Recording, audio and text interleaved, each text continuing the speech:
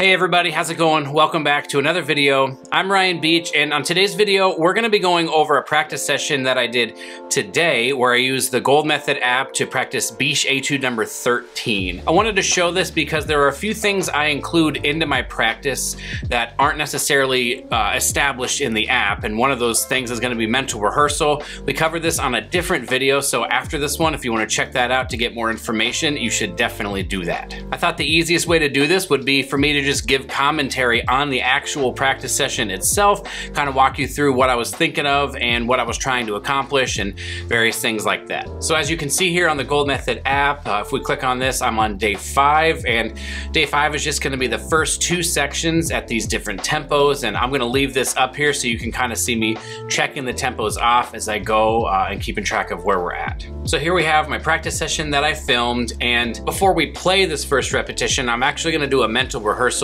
before I start. This is something I do almost every single time I open up this app. I just want to use mental rehearsal to get my mind right, get everything in the right spot, and making sure that I'm engaged and remembering what it is that I'm trying to do in my practice. So let's take a look at that.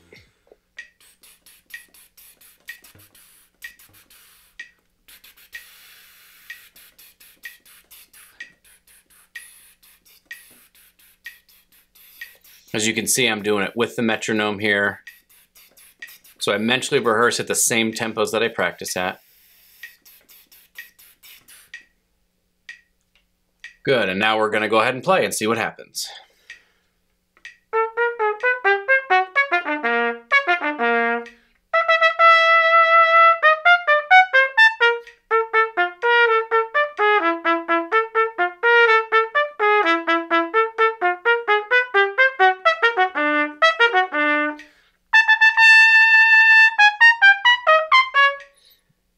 Good, so I'm generally pretty happy with that.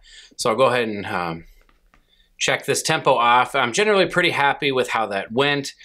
So when I'm mentally rehearsing, I'm just gonna be trying to make sure that I can hear that interval in the very last phrase. But other than that, I'm trying to actually just continue imprinting exactly what I did before that made me successful. Right there, I had actually a restart in my mental rehearsal because I just wasn't focused, so I thought I'd start over.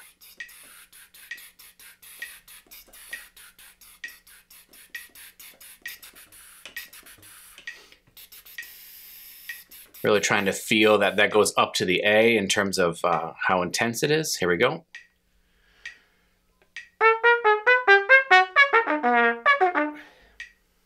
Yeah, not focused.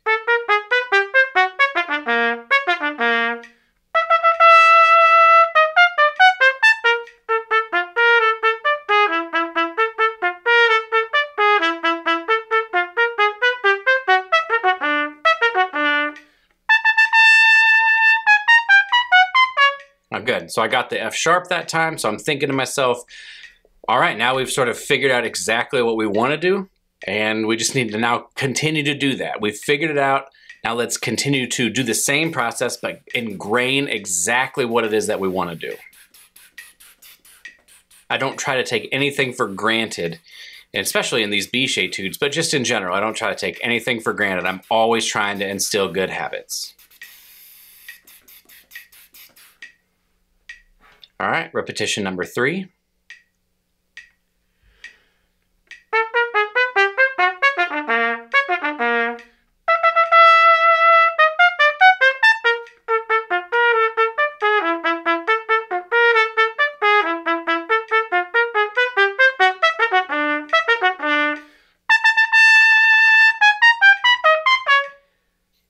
There, basically the repetition was great. I still had some trouble with that last interval, B, F sharp, C. I played, I think, a D sharp again. So right here, I'm getting focused. I'm actually not gonna do a mental rehearsal. Instead, I'm just gonna try to get right into it and see if I can recreate it on this last repetition.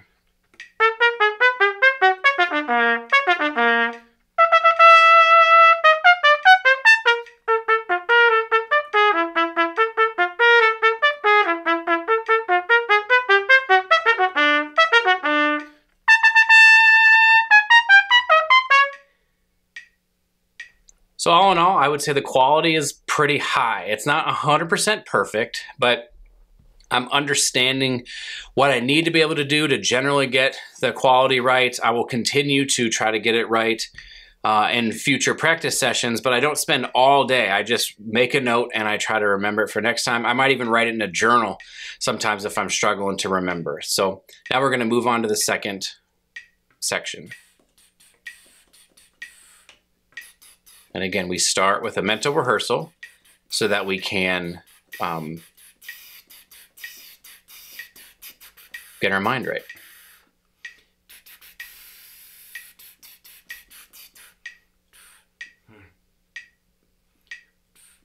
Looks like right there I just stumbled and wasn't focused. So this also helps with making sure we're focused the entire time. I find that focus is one of the hardest parts about being able to play at a high level, and we need to demonstrate that focus and continue to build it while we practice.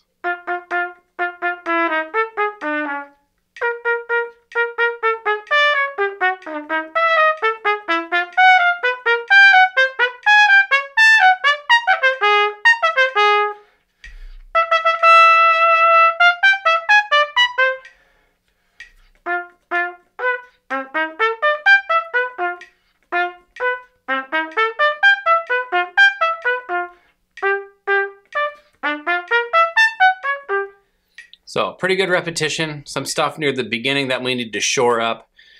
Again, we're going slow here. We're probably around 58, maybe 60%. This is day 5 again of the program. So we mentally rehearse again just to keep imprinting what we know is making us successful.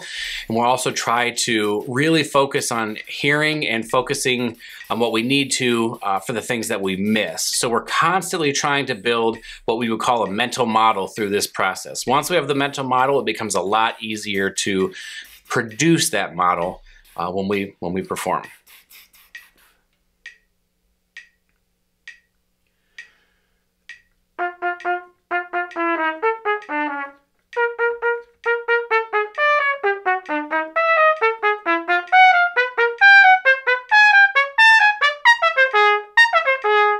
Better that time.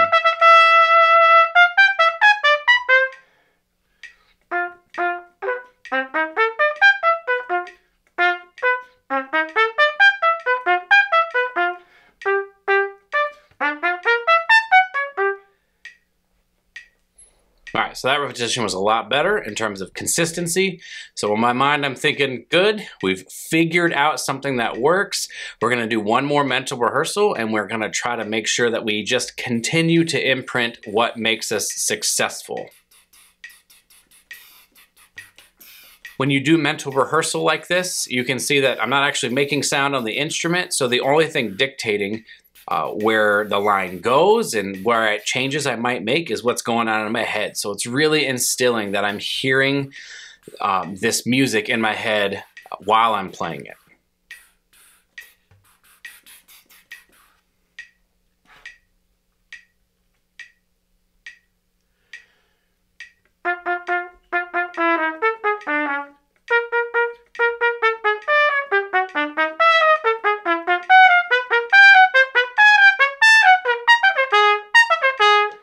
Still struggle with the same thing.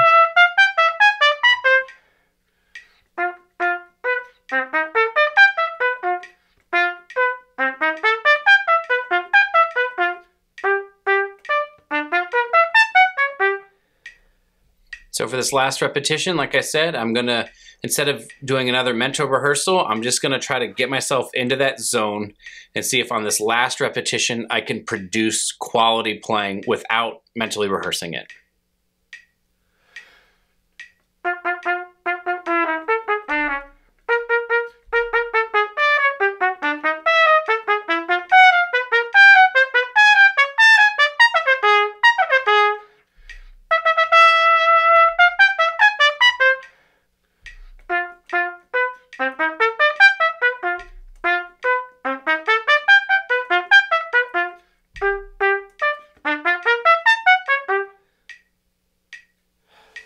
And there we have it. So that's the end of my work today that the app has designed for me to do. I'll come back tomorrow, I'll do the other half of the etude, and then I'll be done with the first week. Now, something that's worth mentioning here is that this is the first cycle through. This is the very first week of me practicing this. I will most likely do a second cycle of this. So I'll play the first 2 weeks and then I'll go back to the beginning of the process and start it all over again. And some of these notes that aren't quite lining up, if they haven't been lined up at the end of this process, it will definitely get covered that second time through. So it's a bit of a balance to make sure that we're, learning what we need to learn, but not getting too caught up and sort of being perfectionistic. Like, we need to be able to move through the process.